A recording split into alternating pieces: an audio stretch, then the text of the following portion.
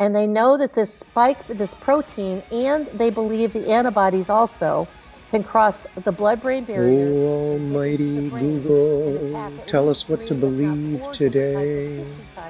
That were discovered by this group. Well, as usual, we're supposed to be afraid. Also, one of the things that I'm going to be a dirty, rotten asshole right now by calling her out as a fear poet. Feeding unnecessary fear and imaginary, scary biological theories, none of which the good, honest general public need to know, by the way. As long as she continues to validate the belief in the existence of an invisible threat, the bad guys will let her speak. Bad guys don't need anybody liking or hating anything. They need only that everybody believes.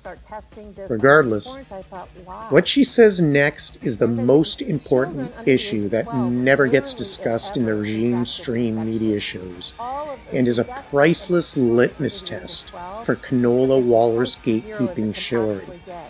All of this nonsense that we have done, the destructive, psychological, emotional nonsense that we've done to children by masking them, separating them, keeping them from home, not allowing them to do any of the things that normal kids in grade school are supposed to do, growing these children up to not understand the subtleties of facial expression, to make them be fearful of people who don't have a mask, to make them to be, when they should be fearful of people who do have a mask, who might kidnap them.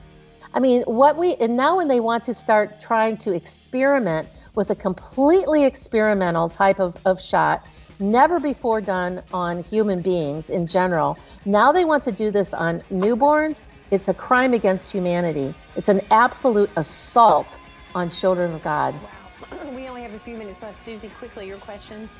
Anybody who either downplays the deliberate pretardation of her children, or anybody who does not even recognize these perverse predatory intentions, is a beast.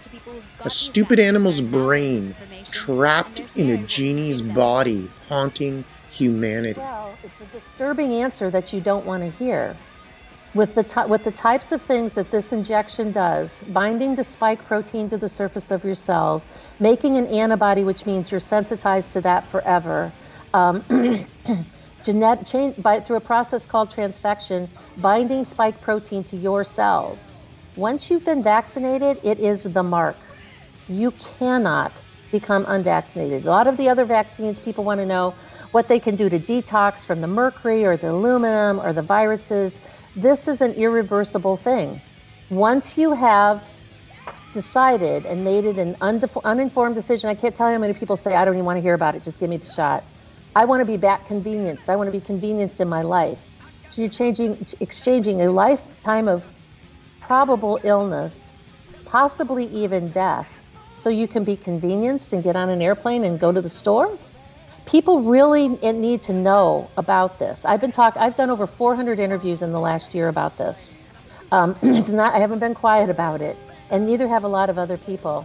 People really need to put their lives in God's hands and not in the hands of a pharmaceutical. Well, Dr. TenPenny, I know you're coming to DayStar in May. We look so forward to having you, but I felt like it was so important to have you today to share this information.